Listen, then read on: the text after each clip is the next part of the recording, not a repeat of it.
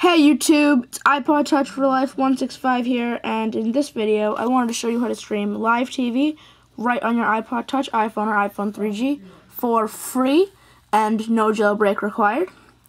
And we're going to go into the App Store because we need to download a free application. And in the search, we're just going to type in TVU, and we're going to install this one right here that says TVULite. And as you can see, I already have it installed, but it says watch live TV on your iPhone or iPod Touch through Wi-Fi, so you will need a Wi-Fi connection.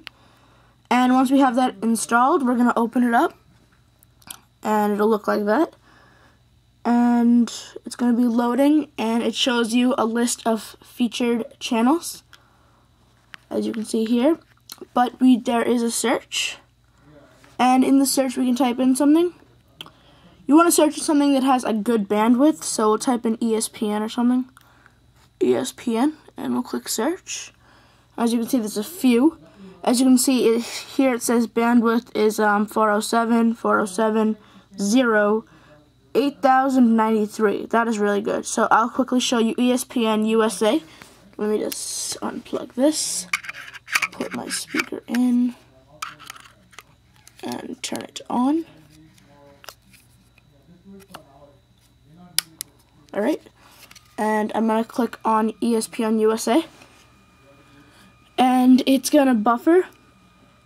It usually won't buffer the whole 100%, but the better the bandwidth, the faster it'll buffer.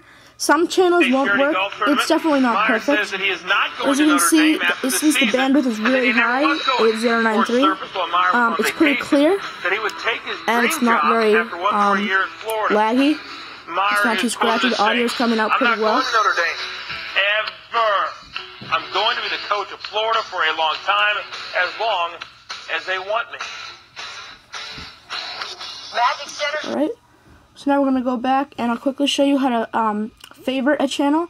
So if we want to go to like Capo TV ESPN, we just click a little plus sign, and it says the channel is added to your favorites. And we just go back, and we can go to our favorites, and there'll be a list of the channels that we favorited. As you can see, there's a thing that I just favorited now, Capo TV.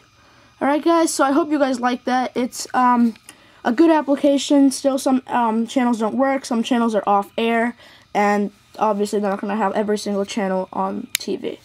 Alright guys, so please subscribe, rate, and comment, and I'll see you guys later.